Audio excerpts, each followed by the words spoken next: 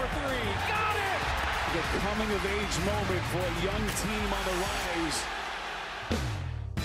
It's the 2024 NBA All-Star Game here in Indianapolis. I think we'll be the center of the basketball world. I think Indiana already is. Indy is the perfect spot to host the All-Star Game. Everybody shows out. You're going to get a great atmosphere. Everybody's going to bring a lot of energy. This is a basketball state, the Mecca of basketball. Welcome, NBA fans, to the heartland of basketball.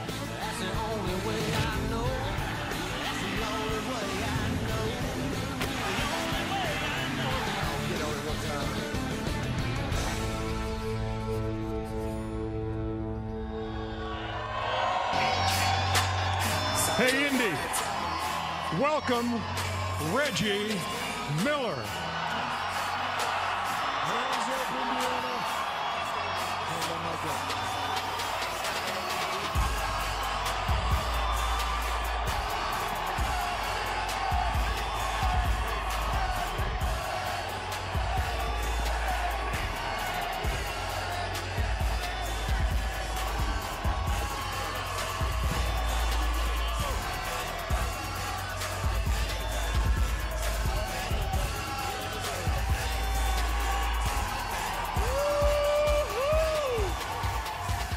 Oh, there's nothing like coming home. There's nothing like coming home. I see you, big time. Class of '87. Nice. I see you. We got to stick together, you and I. I see. You must be feeling good. You're like 8 feet tall in that chair you're low tonight. your That's chair. I'm trying to be like Shaq. I'm trying to be like the big fella. Lower that chair, Reggie. Yeah. I'm trying to be like the big fella. So maybe the only time I've ever been. Want me to lower your chair? Or are you good? I'm good. Well, go ahead. Yeah, I am a little high. I think it's right Oh, here. there we go. There we go. The other one. No, No. In the middle, Ernie. No, it's this one. How about this? I like being tall. Oh, there you go. That's much better. Now I can see you eye to eye. So you're kind of like the ambassador for All-Star 2024.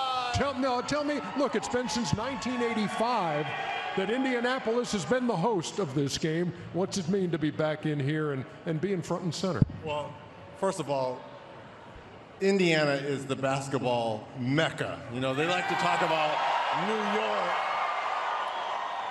Indiana is the place to be, and this is for 18 years. I was lucky, I was blessed, I was fortunate to have this fan base, all these people that are out here rooting, cheering, and people say I'm the face of this All-Star, but Tyrese Halliburton, it's his time. He is the captain of the ship now, and I'm the co-captain. I have a question. Yes. You played here 18 years. Yes. The climate of what today is, guys go find teams. What made you stay and never venture out to be part of a super team or some other thing or free agency? What made you stay in Indiana? Donnie Walsh took a gamble and went out on a limb. Everyone here in '87, our draft, wanted Steve Alford. They were coming off a national championship with IU. He was a local Hoosier legend, as you mentioned him in the open, one of the great Indiana young players here. He took a gamble, and this fan base, these fans, we laughed, and we did a lot of crying because of this guy to my right. So there was no way that I could ever go anywhere else because you guys took a gamble on me.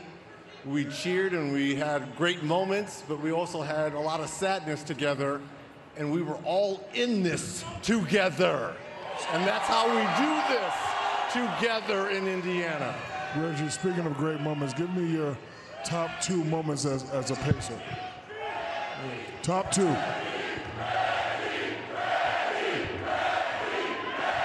Stand up. Bow to the fans. Top 2 moments as a Pacer. I would say the 25-point fourth quarter in the Garden. I mean, that's what's the choke. My coming out. That's one of them. The but also, choke. there's one that's nice. But a lot of things that people don't understand. The shot against, at the time, the New Jersey Nets when I was a little bit past my prime. We were moving in a different direction with J.O. and them. It was game 5 when the first rounds were game of 5. Jason Kidd and them had the #1 seed. We were the 8th seed. We should have won that series. To me, it was that moment of when you're past your prime and you can still have those moments. That's kind of one of those moments. The Reggie Miller show, talk show, wasn't top 2. I loved it. I love the Reggie Miller. Remember that Reggie Miller? The Reggie Miller show. I remember the Reggie Miller show. You were a guest on it. I was like, wasn't I like one of the first? You were one of the first guests on there, and you were talking like Michael Jackson. You had such a, That's my favorite moment right there. You like Jordan push-off. Yeah, when Randy Brown started walking off as the shot was in the air, he knew it was good. Look, my Davis boys, they set some good screens for me. Mark Jackson, you're a very good friend. Yes. Kenny Smith, Shout out one to of the the best Davis point guards boys. that set me up. There's that talk show. Look at this. Here we go. Look at that jacket. You got our Shaq's back. There we go. There we go. Listen to his voice. Listen to his voice. No, he was a different guy there. In the world. I'm not. That's just a reputation they gave me because I got in a couple of bar brawls. You know, it is embarrassing calling your friend, tell me you hurt your little toe. But actually, Remember when Chuckster was soft-spoken like that? Do you remember those days? Yeah, you were a soft-spoken voice. I like your mustache, too. You should bring back the mustache. And those fake eyebrows you had on, too. I never had fake eyebrows, brother. No. Those are eyebrow lashes. You know, Reggie, obviously playing your entire career here. You heard that? What was it like to play for Larry Bird? Pressure. A lot of pressure. And people don't understand when you're playing for such an iconic coach, him coming back, obviously being from here, but playing in Boston and being so successful, those games that we had to actually go and play in Boston, and I believe we played there 10, 11 times, and we were like 10-1. It was so much pressure playing with him because he expected excellence, and our practices were intense. Rick Carlisle was the associate head coach. Dick Harder was the defensive guy. But they were intense battles. But we learned so much. His basketball knowledge was, people just think that he played the game on instincts. No, he thought the game through, and it was fantastic. Reggie, on Saturday, we're going to run Indiana Glory. Yeah. The conversation you had with Larry and with Zeke. You've known these guys forever. Was there anything that came out of that conversation when you're in a room and you're talking that you said, wow, I maybe didn't know that, but maybe it wasn't on your radar? Well, first of all, I was surprised all 3 of us got in the room, but I think Charles could probably, I didn't know this. So to come out of this interview, Isaiah used to travel with the Celtics back after the playoffs in the early 80s. And I found that so odd because... What do you mean you used to travel? I'm confused. After the playoffs, remember when you would see Isaiah in the finals when it was Boston versus LA, exactly. and Isaiah would be at the game? At the game. Everyone assumed that Magic was getting him those tickets. He was getting those tickets from Red Auerbach and the Celtics because he was traveling on the plane, on the bus. Seriously? And I was like, why? He's like, I needed to know how to win. Like, that's why you hear all the beef between him and Michael in Chicago. He's like, we weren't worried about Chicago. Our team to beat was the Celtics. And the only way I was going to beat the Celtics, I had to learn everything about them, which was surprising that Red and Larry and Mikal, they went along with him traveling and being around, learning from them how to beat them. That's amazing. I didn't know that at all. I was shocked because that'd be like me traveling, asking Michael Jordan, can I ride the bus? Which, hell no, would have ever happened. I don't even think ESPN would let us on their show. Like, let us on their bus. As we came on the air tonight, Reggie, I referenced something that is said up here a lot in Indiana, that in 49 states it's just basketball, but this is Indiana. By spending 18 seasons here, what made it that way? What did you see away from the court that just told you, I love basketball, but this hits a little different? This is the coolest thing, and everyone in here will appreciate that because I'm sure a few of my old neighbors are here. Come playoff time, which made it so unique playing in a smaller market, every time I would leave my house to come down to Market Square Arena or Conseco or Gamebridge, what it's called now, everyone in my development, all the kids would be outside with homemade signs in their front yards, banners in their front yards. So it took me like 5-10 minutes to get out of development once I got on out. Everyone was invested in us. And I mean, yes, being in LA, Chicago, New York, there are bigger markets, but we're in this together in a small market. And that's when I say we laughed and cried together. Those signs, trust me, people, I saw all of them, and I loved them. Thank you so much for those signs. That's why Indiana is different when in terms of basketball. You have a player here now, Tyrese Halliburton. When KD is gone, when LeBron is gone, when Steph is gone, do you think he could be the face of this league? I say yes.